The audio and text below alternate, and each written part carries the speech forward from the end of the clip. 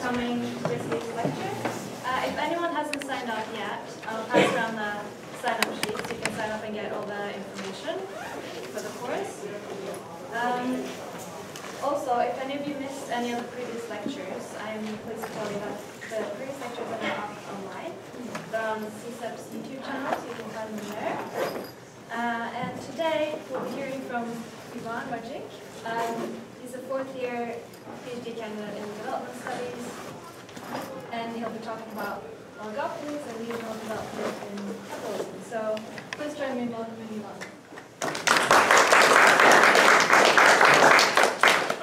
Thanks. Yeah, so as Ida said, I'm a fourth-year PhD student in development studies and working with Dr. Chang on regional development and separatism, so how these two things relate. But today I'll only be talking about the first bit of that, about regional development. And so, regional development within countries. So why different regions within the same country might be at different levels of development. So why do we have development disparities? And why should we even care about this topic? So Stephen Maxwell, a now deceased Scottish intellectual, wrote a book called The Case for Left-Wing Nationalism in 1981, where he says, the Edinburgh Advocate in his Newtown flat, which is a fancy, Newtown is a fancy part of Edinburgh, and the Glasgow bus driver in a Red Road high-rise may share a sentimental attachment to Scotland on the football field or athletics track, but in their everyday concerns, their jobs, their incomes, their hopes for their children, their anxieties about retirement, the quality of their housing and their health, they might as well live in different countries. And I think this pretty much summarizes why we should care about regional development, because depending on where you're born in your country, chances are you will have very different prospects in your life. And just to show that this isn't just a figment of imagination of a particular left-wing nationalist in Scotland, this is, can you see this? This is the European Union divided by its NUTS 1 regions, so the first regional subdivision. This is how much above or below the EU average these regions are in terms of the GDP. Now, Eastern Europe is unsurprisingly mostly way below the average. But interestingly, within the developed countries of the European Union have significant disparities, such as Paris being above the average, most of France being below. Interestingly, Wales and Cornwall and part of the Northeast being as below the average as, say, parts of Poland. A clear cut here between Wallonia and Flanders and so on. So if you're born into one of these regions, chances are you're not going to have as high material living standards as you might have had you been born somewhere else. That is life expectancy.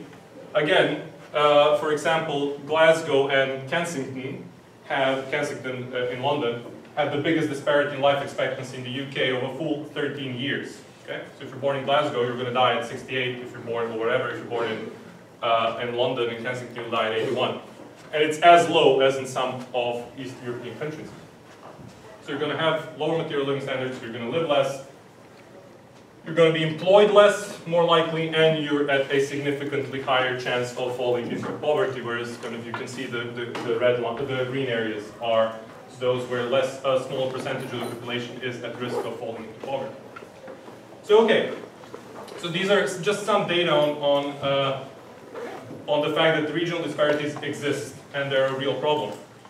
Now, this means that if we care about people's lives, we need to understand regional development. And there are 3 points to this lecture that I want to bring out in terms of regional development. One is that these disparities exist everywhere. So you saw some data. The data will show the same kind of patterns in all countries of the world, except minuscule states such as Liechtenstein or somewhere you can't really talk about region. The second point, these disparities are not some sort of an independent phenomenon that just happens to be there. They're a natural consequence of the way capitalist markets function. And the third point is, more specifically, we need to look at how big firms function in capitalism, what their role is in development, and hence then understand how regional development is just a geographical aspect of the way capitalism works. So, to understand all of these things, I will go through several things in this lecture. One is several theories of the firm, to understand how firms function, to build up to an understanding of how big firms function. Second is the theories of the market. So to show how the fact that how we conceptualize how markets work depends on how we think about how firms function. Third, just very shortly about development, because you already had 2 lectures about it with Yustein and Vasiliki. I'll just tie big firms to development. And then finally, regional development as the geographical aspect of all of this. So, starting with firms. Okay? There are many theories of the firm in economics, both in mainstream economics, and kind of incipient Austrian theory of the firm, evolutionary, resource-based, and so on. But I will here only focus on the standard theory of the firm in mainstream economics and on what you can call the evolutionary theory of the firm. Now, as for the standard theory, and probably a lot of you will be aware of it, and those of you who aren't might soon become aware of it and learn about it. Of course, I'm referring to the theory which looks at the relationship between the revenues and the costs of a firm. So what this theory says is the following. If you have a firm that produces a certain product, and it cannot affect the price of this product in the market, and it can sell as much as it wants in the market, and the firm will not naturally have an incentive if it wants to maximize profits. It will naturally have an incentive to produce as much as it can and just sell everything that it can on the market. Just that alone would imply that the firm would continue growing and growing and growing and producing more. But the other aspect of this theory is, as probably a lot of you know, is looking at the costs of production. So the theory looks at how will a firm decide how much it wants to produce based on what it can earn and how much it costs to produce the goods that it sells. And crucially, this theory assumes that the marginal costs of production, the cost to produce the next unit of production, rise as you produce more and more. And for those of you who are economists, that's the rising marginal cost curve. So the first unit might cost 10 to produce, the second one costs 11, the third one costs 13, and so on, until you come to the point where the cost to produce a good is the same as the price for which you can sell it. There's no point in growing after that point because you will be losing money. Now, and obviously there's no point in producing less than that because you could still then produce more and earn money. Now, as I said, the crucial assumption here is that there is, the crucial consequence of this, at least for this lecture, is that there is some sort of a limit to how big a firm can grow. Now, but let's look at some actual sizes of some actual firms in reality. So if you go to the Fortune Global 500 list, which is the Fortune's magazine's list of 500 biggest listed corporations in the world, you'll see that the biggest corporation on that list is Walmart, with a staggering 2.2 million employees, by far the biggest firm in the world and probably the third biggest employer in the world after the Chinese and US militaries. Has revenues of about $485 billion and profits of about $16 billion. The aggregate for the entire Fortune 500 list, that's just 500 companies, to make that clear. The combined revenues are $31 trillion, 1.7 trillion in profits, and 65 million employees. There's just 500 firms. Now, obviously there might be something wrong in a theory that says there is a limit to how big firms can grow. If we then look at reality and we see that some firms have grown to gigantic sizes and they seem to be doing well. Okay? They're not losing money, they're profitable. Now, of course, the mainstream standard theory, you'll hardly find a mainstream economist who says, yes, this is exactly how firms work. So that's not the point, but the point is it still does inform, at least in the public debate and in our minds, the way we perceive how firms work. That if firms grow over a certain size, they won't be profitable, they'll be inefficient, they'll be sluggish, and so on and so forth. So what's the problem in this theory then? Well, the first question we can ask is, do costs of production actually rise as you continue growing? And Aitman and Guthrie, two economists, did a survey in the 50s and published the results in an article called The Shape of the Average Cost Curve in the American Economic Review. I wonder if you could publish today such a survey-based article in the AER, but okay. And so they sent this survey to a large number of US companies, and they said, it's a bit more complicated, they phrased the question in a proper way, but they said, assume that within a month you need to increase your production. Can you tell us which of these cost curves best approximates what happens to your costs? These are marginal costs. So obviously, as you grow, will your costs grow? Will they fall and then grow? Will they continue falling? Will they flat out? And so on. Now 3, 4, and 5 are broadly in line with the idea that marginal cost of production grow. 6 is somewhat in line with that, but only when you hit the very maximum of your capacity, so when it really becomes difficult to squeeze more production out of your factory. And then 7 implies falling marginal cost, so the more you produce, the less it costs per product to produce it. Now, don't take my word for it, but as far as I remember, about 2/3 of the about a bit more than half of the companies chose 7 as the best approximation of their costs, and then about 1/3 more chose 6. But one firm, for example, made a comment that it's 6 if we have less than 2 weeks to expand production. If we have more than 2 weeks to expand production, then it's 7. Basically, we need some time to adapt our production facilities for a large amount of production. So essentially, more than 2/3 of the firms say apparently they do not conform to what the standard theory of the firm would say. Now, Alan Blinder, an economist, did similar research in the 90s. I'm still waiting for the book to arrive. But I do know from a review that they concluded that about 80, I mean, he did a much wider research than this, but they concluded that about 88% of the firms in the US work with constant or falling marginal costs.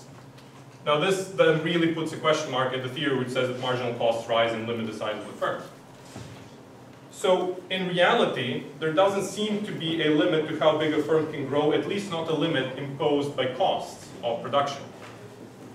But are there other limits, possibly? Well, if you're going to read, I seem to remove it. Okay, I can say it. If you want to read one book on how firms function, you should read The Theory of the Growth of the Firm by Edith Penrose, which is perhaps the key book in this evolutionary theory of the firm. And Penrose goes through, among other things, goes through a number of these reasons that are given for why a firm cannot grow above a certain size, such as rising costs, limits to market size, and so on and so forth, and argues that none of them are actually true, or rather they may be true, but they can be overcome.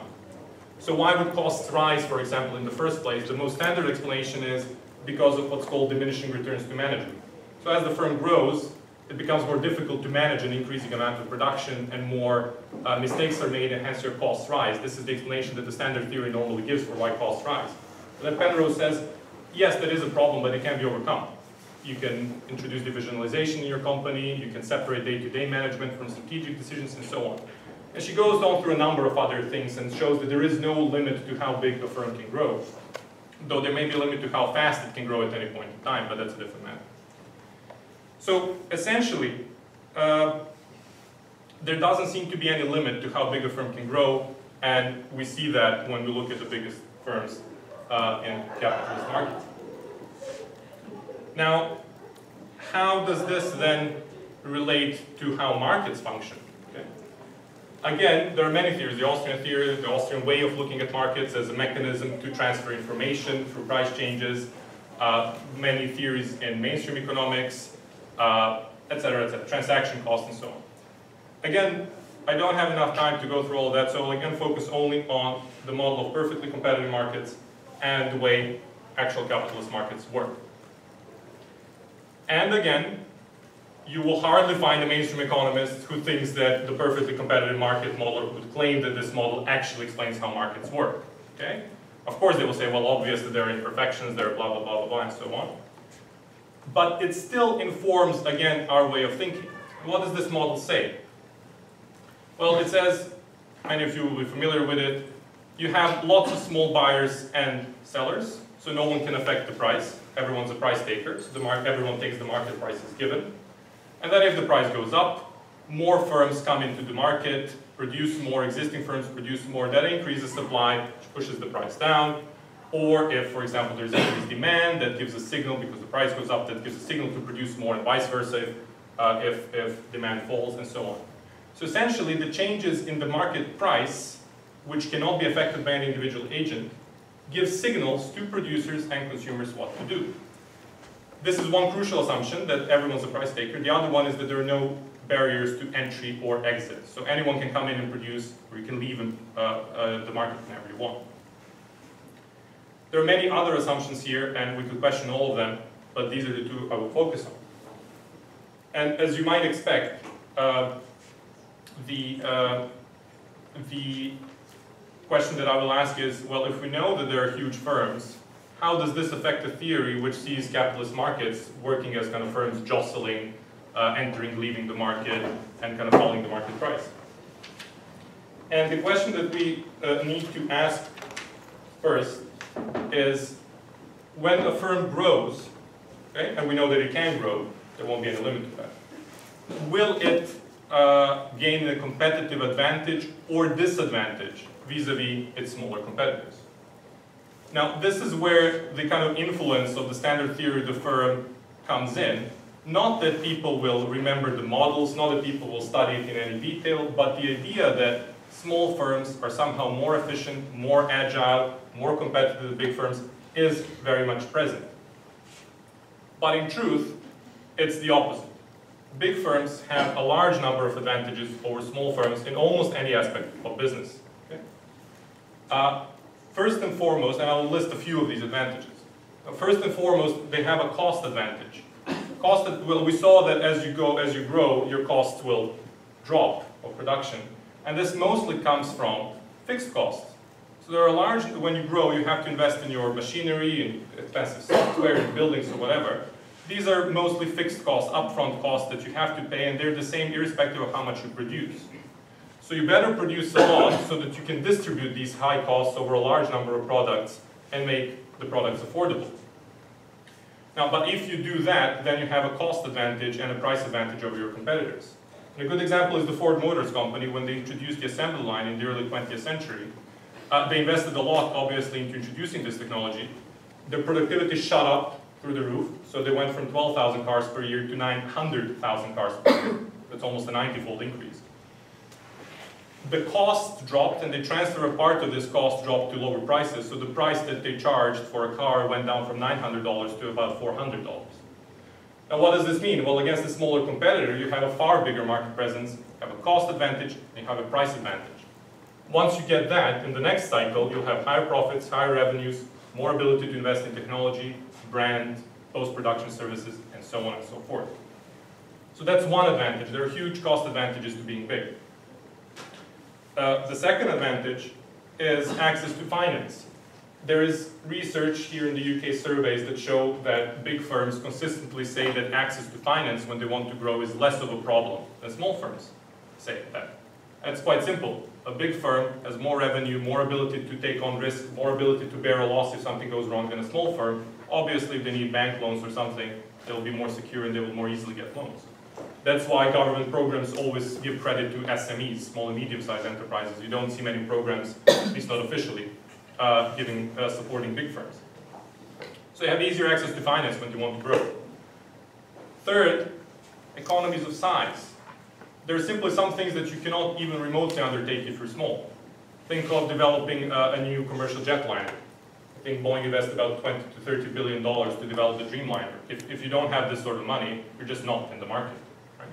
But there are a large number of other such costs that aren't necessarily in the range of 20 to 30 billion, but they can easily be in the range of 50 or 100 million. That's already way above what most firms can afford.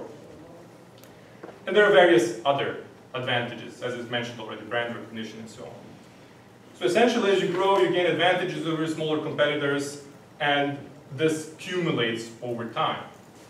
Now, this means that the only firms that can compete against you are firms that have similarly managed to grow to a large size, and in this process, mop up, buy up, or outcompete a large number of small firms. So what you get is a completely... Okay, and just one more thing to mention. It's not just these natural advantages that you have by being big. Once you get big, you have market power over your suppliers, over your customers, and so on. You can employ lots of tactics to prevent, for example, you see a small firm that might become a competitor, but there are tactics you can employ to block them from ever growing. For example, if you have a cost advantage, and they come into the market, they have a higher cost than you, okay? But the price is big enough for them to be profitable as well. You can lower the price of your products, because you have a cost advantage, you'll still be profitable, but the price might not be high enough for them to make a profit. It's called no-entry pricing, and it's actually done. So essentially, what you get in any market where there is an advantage to being big, which is any advanced market, any highly technological market, very quickly, even in the span of 10, 15 years, you get what's called oligopolization. So the market becomes dominated by a few very large firms. And again, there is plenty of evidence for this. So in the UK, don't know if you know, but there are about 25 million people employed in the private sector, and there are about 5 million companies in the private sector. Now, 6,500 of those have 250 or more employees, and they're counted as big. These 6,500 employ 10 million people. The remaining 14, 15 million is employed by 5 million companies. Most of those companies don't even have employees, they're just owned proprietors. Similarly, those 6,500 firms have a bigger turnover than the remaining 5 million. And you see that in every capitalist market.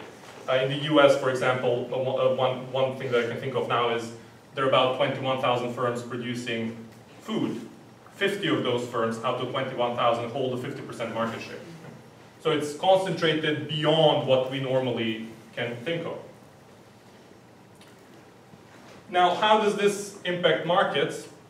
Well, we normally think of markets as these small firms jostling for market share and being influenced by the price and so on.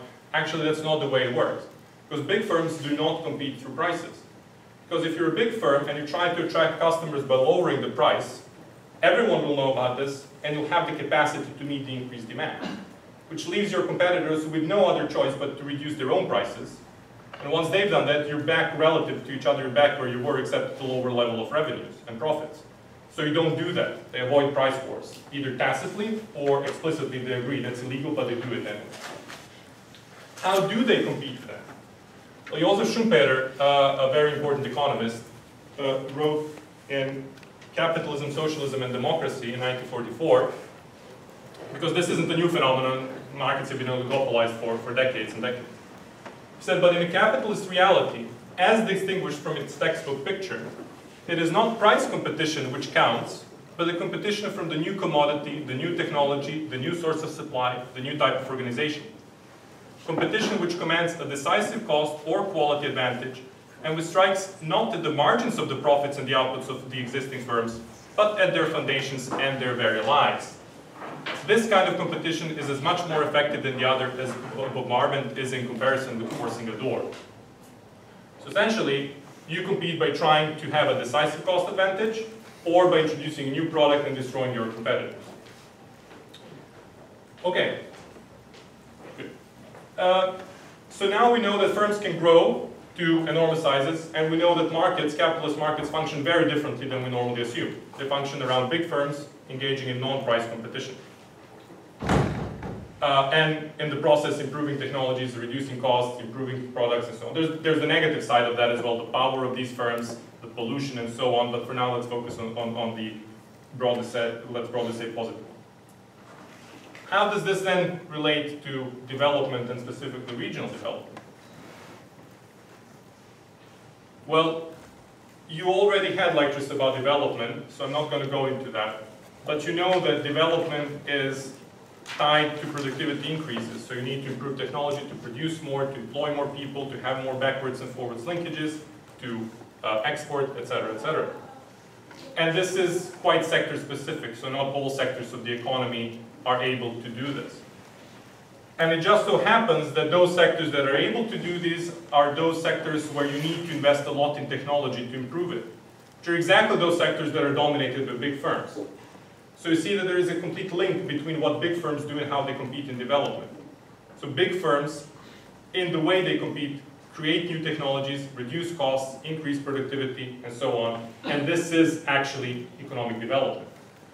It's not the only part of it, but it is a very important part.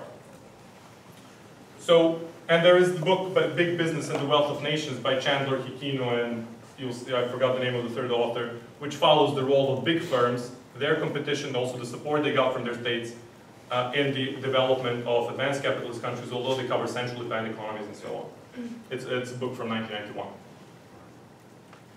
Okay, so regional development. I did warn you that this is just a geographical aspect of all of this. So how does this relate to regional development? Well, there are two things we have to keep in mind to understand this. One is there is a flip side to this picture of oligopolistic competition. Right? On the one hand, you have firms that have won out in this competition, have grown big, efficient, cost efficient, etc. Employ a lot of people, pay taxes and so on. They can pay high, at least can pay high wages. On the flip side, you have firms that have lost out, that have been relegated to the sides of the market, the margins of the market, that are barely holding on, and so on. This is one aspect. There's a flip side to this. The other aspect is there is a geographical aspect to this. I've talked about this kind of without talking about space, but actually all of these big and small firms have their factories somewhere, have their offices somewhere, have their branches somewhere, whether they're production or service firms. Okay? Now, even if you were to assume that, you know, when some market is emerging, firms are new small firms emerge evenly spread out throughout the entire geographical space of the country. That's already a wrong assumption. It's not going to happen. But even if you were to assume that, after a while, some of these firms would come out on top, others would lose out. And those regions that have been unlucky to be with the firms that lost out would end up having smaller firms, less efficient firms, less employment, less taxes, less linkages between firms, and so on. The other side, those regions that ended up with big firms will be at an advantage. And this isn't just, again, I'll show some empirical data on this for the UK, because that's what where my PhD is focused on. So you remember from the beginning, just before this, you remember from the beginning that basically the southeast, east of England where we are, and the greater London area, they're approximately the more developed part of the UK. Then you have a desert in between that, basically, well, not completely, but a desert in between that and Scotland. And some areas are particularly poor, such as parts of Wales, northeast, Cornwall, and so on, when they went into industrial decline in the 80s, when they lost most of their industries. So, yeah. I would like to go back to something you said just a minute ago, before going to the regional geographic aspect. So is there any chance you could hold that question for another 3 minutes, because that's how long it will take to finish this? Okay. And that I can answer. Yeah.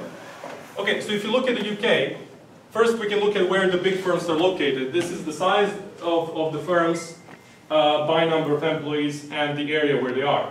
We can see that London, southeast, southwest, to an extent to the east of England, they have more firms in any category. Those with no employees, so that's only proprietors, small, medium, and large firms.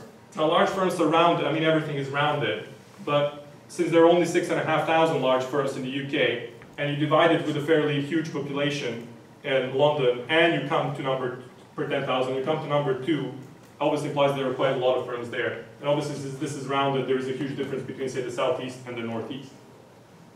So big firms are located in at least their headquarters, but obviously in a lot of cases their production plant or their offices are there as well, are located in the more developed part of the UK. And we can talk about many consequences of this. I've only chosen to look at research, the investment in research and development, because investment in R&D is a key element in oligopolistic competition. Now, this is the top 1,000 firms in the UK by R&D investment. Mind you, that's top 1,000 out of 5 million. These top 1,000 invest about 60% of all of the UK investment in R&D.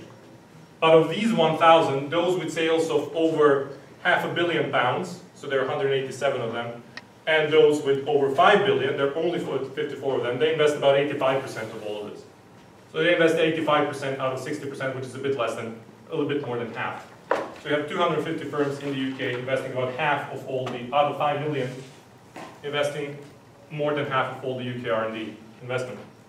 Actually, these are really the important ones, the 54 ones. Okay?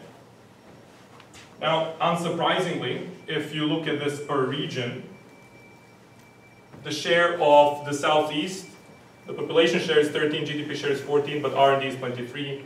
The east of England, where we are, population share. This is though all admittedly total R&D, this includes the government as well, but you still get the same picture. Population share 9, GDP 8.5, but east of England we are 17. London is approximately the same, but that's because a lot of firms there aren't really R&D intensive, and the northwest is basically Manchester. But in total there's a huge disbalance. This has huge consequences. This is just some of it. This has huge consequences because it's not just jobs for researchers, it's jobs for all the firms that supply everything that's related to research, it's all the production services and everything else that's related to this, and this is just R&D. We could then further look at lots more data on employment. You would see huge employment disparities, life expectancy, and so on. And this is in part because this is where the strength of the UK economy lies. The flip side is where it doesn't lie, you live less, earn less, and so on. Now, there are mechanisms that maintain these disparities once they're in place. One, migration. People will tend to move to where it's more developed. Obviously, no one's going to pack up and go to a village around Newcastle, but they're going to come here. Well, I mean, it's one of the cities that suffered the worst, and Newcastle is actually quite okay compared to the surroundings. London is an anomaly because people are moving out of it because of the ridiculous rent and everything, but that's a phenomenon of the last 10 years. But a lot of them are actually moving to the southeast, to the east, to basically just to get outside of it and then travel for 3 hours to get in. But northeast, northwest, Yorkshire and the Humber and so on. And of course, it's not just economics, but you can in principle see a shift of population. And if you look at data for the entire EU, for example, you see a clear depopulation happening, say, in the east of Germany, and so on. So this is a clear thing. Of course, this means that young people leave, educated people leave, which makes the poor regions even worse off. Creates some problems for the richer regions as well, such as overpopulation, but far less than the problems for the poor ones. And just a few more graphs. Obviously, this is then seen. This is of everything that households earn, how much they earn on their own, and how much do they get from charities, the government, and so on. So above 80%, the Greater East. Then, as I said, you have a desert, which goes even down to 70 or less in Wales and so on. So basically, it has to be topped up by charities and the government. Then you have Scotland, which is doing rather well, and Northern Ireland, about which I don't even want to talk about. Taxes paid because of progressive taxation. Again, of everything you earn, how much do you pay into taxes? Again, you see the southeast, and then you see declining, especially in some areas that have been particularly hard hit by the loss of mining. Mirror image of this, of everything the households earn, how much do they get from other sources and how much do they earn on their own. And you can see that in Wales, it's about a quarter of everything that households earn is given to them by someone else. Whereas in the Greater East, you have below 50%. Of course, there's more nuances to this. Obviously, not everyone in London has some pockets of extreme deprivation. But yeah, this is just some data. You could go on and on and on with regional data, and it will all show exactly the same picture. And thank you for your attention. These are some of the things that I could suggest reading, particularly Holland's Capital versus the Region, and well, everything here actually. And thank you for your attention.